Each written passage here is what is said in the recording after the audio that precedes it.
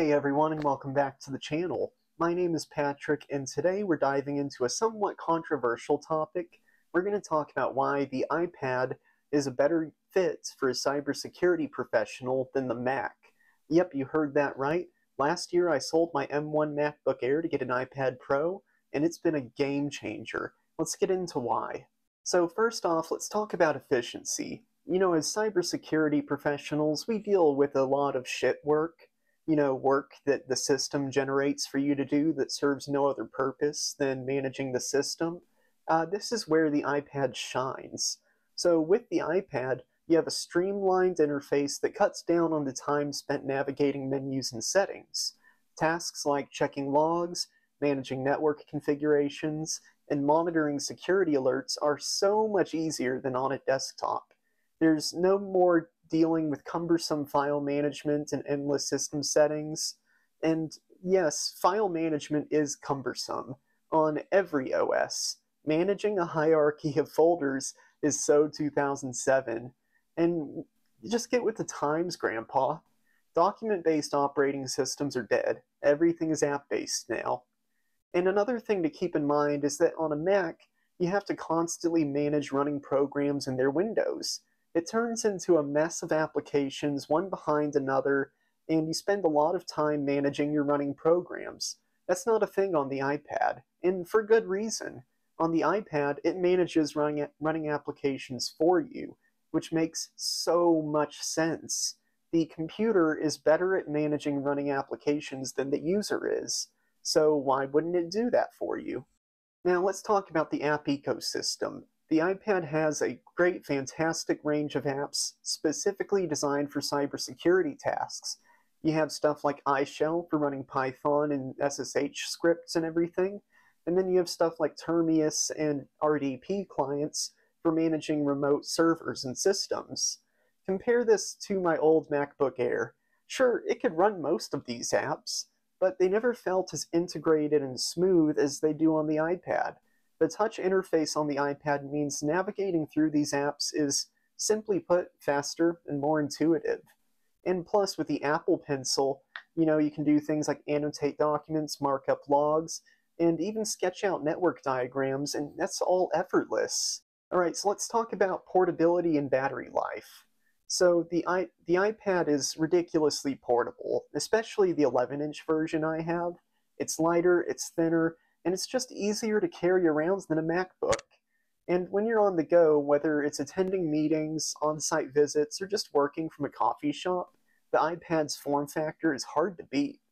And battery life? Well, the MacBook had better battery life, but the iPad can easily go all day without needing to charge, which is critical when you're constantly moving around and need reliable access to your tools. Alright, so here's the big one: security. So the iPad is inherently more secure than a Mac. The iOS ecosystem is locked down tightly, reducing the attack surface significantly. If you've seen some of my previous videos, then you'll know that I've been writing some custom scripts that act and kind of simulate malware, and I've tested these scripts on Linux, macOS, and Windows. If you're interested in seeing more about those, I'll leave a link in the description down below. But the thing is, I was trying to figure out how to do these same things from the iPad, but I just couldn't. I couldn't because it is by design so much more secure than other systems, especially desktop operating systems. So let's talk about doing actual cybersecurity work. So as a cybersecurity professional, I spend most of my time securing other systems. What that means is that the system that I'm using to do that doesn't really matter. 90% of what I need to do is securing other systems, and that can easily be done on an iPad.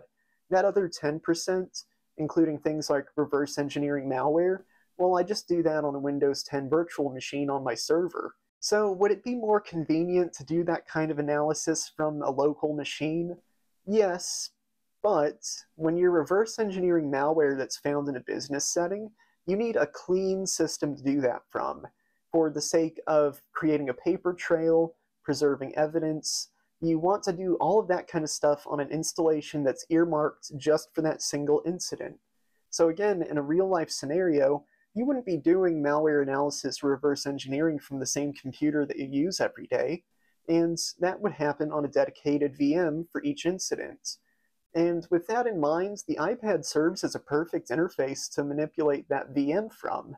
So let's talk about some practical use cases. So, need to SSH into a server? Termius on the iPad gets you there in seconds. More advanced things like using Burp Suite or Metasploit, well, you're going to be using a remote desktop system for that, but again, the thing is, in a real-life scenario, when you have a security incident, you need to have each incident contained in its own virtual machine for analysis. So again, even if it could be any system that you're using, it could be a Mac, it could be an iPad, it could be a Windows box, but you're not going to be doing that analysis from that system, at least not in a professional setting. And another advantage of the iPad is that it can be used as an extra screen for your Mac, which gives you more screen real estate, and you can put up your dashboards and your tools all over it. So in conclusion, the iPad is a powerful tool for cybersecurity professionals. It offers efficiency, portability, security, and an ever-growing app ecosystem tailored to cybersecurity needs. It minimizes the shit work and lets us focus on what actually matters, which is securing other systems and networks. So if you're still using a MacBook and finding yourself bogged down by the system management, consider making the switch to an iPad. You might be surprised at how much it can streamline your workflow and enhance your productivity. So that's it for today, folks. If you found this video helpful, don't forget to like, and if you want to see more videos like this, go ahead and subscribe, and hit that bell icon for more cybersecurity tips. Drop a comment below if you have any questions, or if you've made the switch yourself. I'd love to hear your thoughts. Stay secure, and I'll catch you in the next video.